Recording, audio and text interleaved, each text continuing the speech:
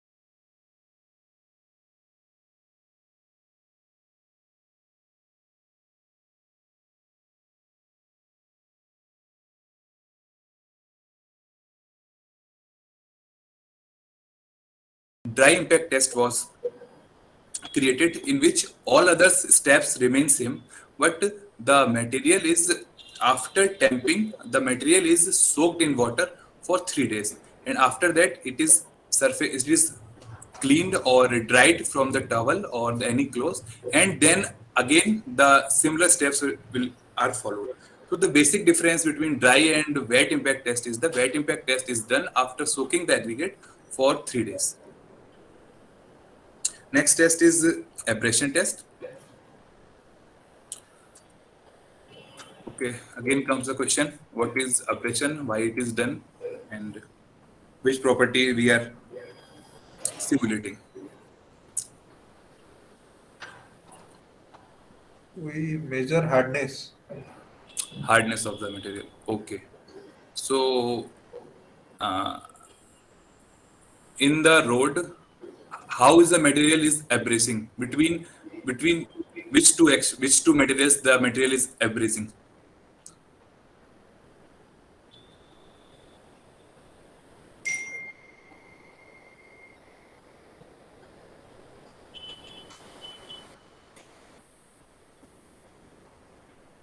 I want means why is material is abrasing in the field or in the pavement? Which thing is abrasing in it? Okay. Wheel of the tires, Tire pressure. by the moments of the Yes. wheel of the tires. Yes, correct. The traffic load which is coming on the pavement due to the repeated movement, the material get abrased due to the mutual loving of the tire and the pavement. Okay. So as you already told, the aggregate, we measure the resistance of the aggregate to wear and tear, or we can see the hardness of the material by using abrasion test. So apparatus which we need, the first apparatus is loss, and there are two types of abrasion test basically. The Los Angeles abrasion test and Devil abrasion test. The most popular one is Los Angeles abrasion test, and I will also be discussing the Devil after this. So first apparatus for Los Angeles abrasion test is this abrasion machine, which is basically a cylindrical drum, a hollow steel cylindrical drum. It is closed at both ends. It has inside diameter of 700 mm and an inside length of 500 mm. There are two bolts here. This is just to unscrew it to fill the material inside it. So what do we do? First, let's talk about apparatus only. We will also be needing a sieve of 1.7 mm, and we need a cast iron balls. It consists of what we do. We input the material in the machine. So with the machine, suppose if we just put the material in the machine and we are rotating it, so it will cause some abrasion, but due to the mutual loving of stones. But we are here to create the situation of actual load. So what we do, we put some extra steel balls in it, which are 48 mm in diameter, and their weight is around 400 to 450 grams. So what we do, we put some specified number of balls in it and we rotate it at a certain revolution period. So what happens, the balls collides with the aggregates again and again, due to which the material gets abrased and the abrasion process takes place. So these are the specifications. So if based on the sieve size, if your aggregate is falling in the any of the category, so we are using these different gradations. They have also mentioned the weight for each category, and in addition to that, they have also mentioned the number of balls which are required for each gradation. It is already given in the code. The speed of rotation is 20 to 33 revolution per minute.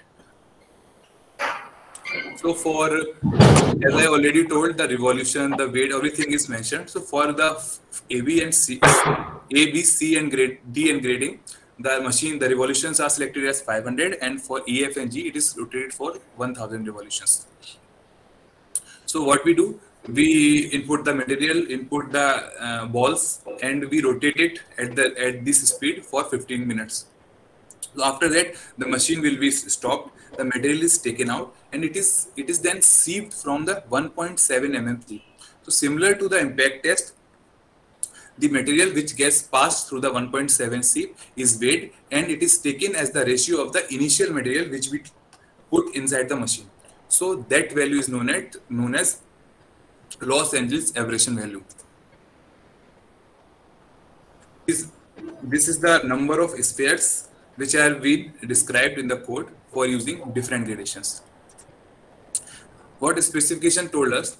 This says that we can use the highest upper limit for aggregate aberration is 30% for BC and for 35% for other mixes.